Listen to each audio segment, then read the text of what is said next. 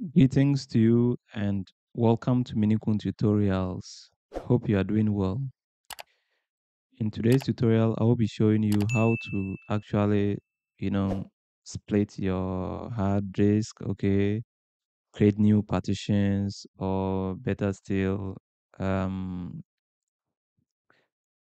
you know, combine or merge partitions, whether these partitions are adjacent or not, and what else you know split partitions, do whatever that you want with the help of what a software called mini tool partition wizard. By the way, today's video is sponsored by mini tool partition wizard. The software is totally free, okay. We are all aware that you can use your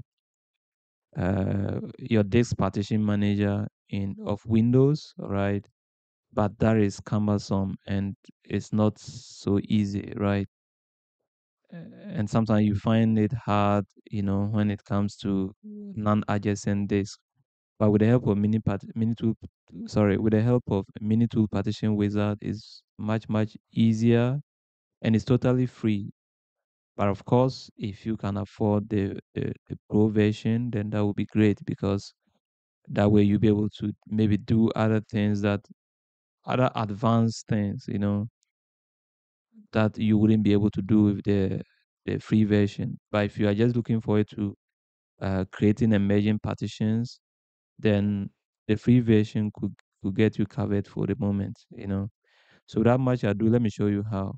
You could actually split, be it an internal disk or an external disk like this one. You can do it. So I have already installed Minitool Partition Wizard.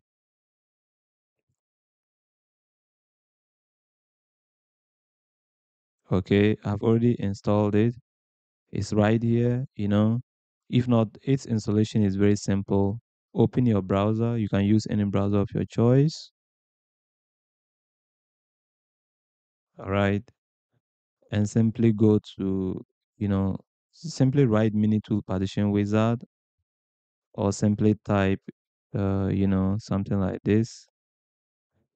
Um, just go to this website, for instance, minitool partition wizard.com/free partition, whatever manager. Then you just hit enter.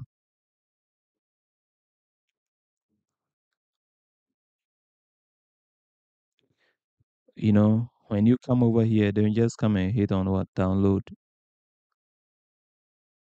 Then you make sure you open wherever the file is located, double click on it.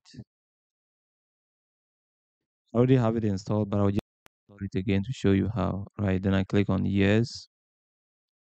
I have the option to choose my language here, so I'll pick English, for instance, and I'll click OK. I've already installed it. They are saying if I want to install again, then they have to um, uninstall the previous one that I had installed. So I just say yes. This will take a few seconds. If I want to try the pro version, then I just stick to the pro, try pro, and then go ahead. You use it for free, like I said, and then later on they'll remind you if you want to upgrade, fine. If not, you just click on the second option, which is continue with what installing free edition. If you want to buy, then you just go ahead and buy. If not, you can continue with the installation of the free edition. Click next, and then click next, and then just yes.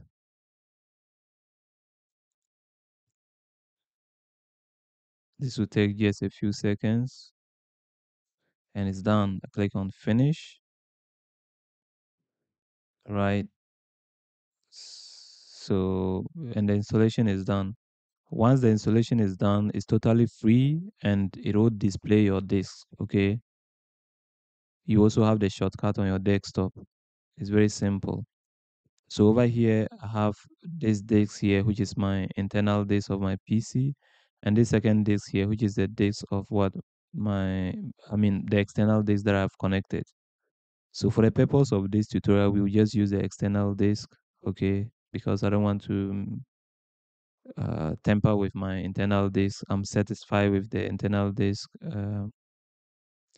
partitions. So if we look at disk 2, which is the external disk, if I want to, but you could do it on your internal disk, there's no problem, any disk at all. So if I want to work on this disk 2 and I want to actually, let's say, create a new partition, or I want to fuse some partitions or whatever, all that is possible, you know. So let's assume I want to fuse this particular space here of 2 giga, I want to fuse it to this H, for instance. How do I do that? I just click on it, right click on it, then I just click on what? Fuse or merge. Okay, merge.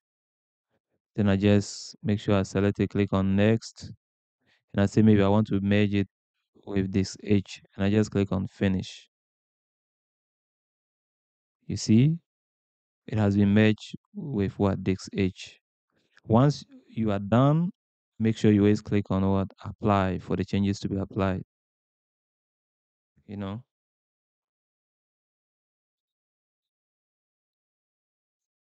So for now, we are not going to apply. We make sure we do all the necessary changes and then we apply our changes, right?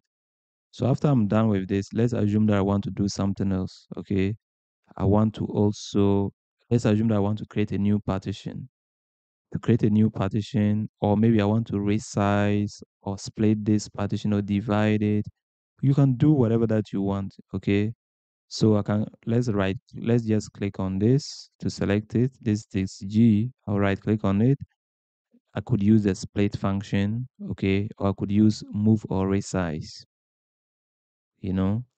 And then I'll just put click put my cursor somewhere here, and then have this, and this cross, and then you just left click and move to the left, and you can see that the unallocated space keeps increasing.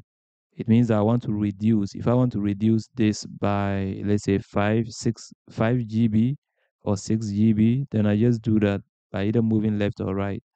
So the unallocated space is a space that will be deducted from your initial disk size. So if you are satisfied with reducing it by 5 giga, and you want to create maybe a new partition with 5 giga space, then you are okay. You just hit OK, and you see that this is actually 6 GB. All right, it's unallocated. I could add this unallocated space to another disk, okay, or I could simply what create a new partition with it if that is what I want.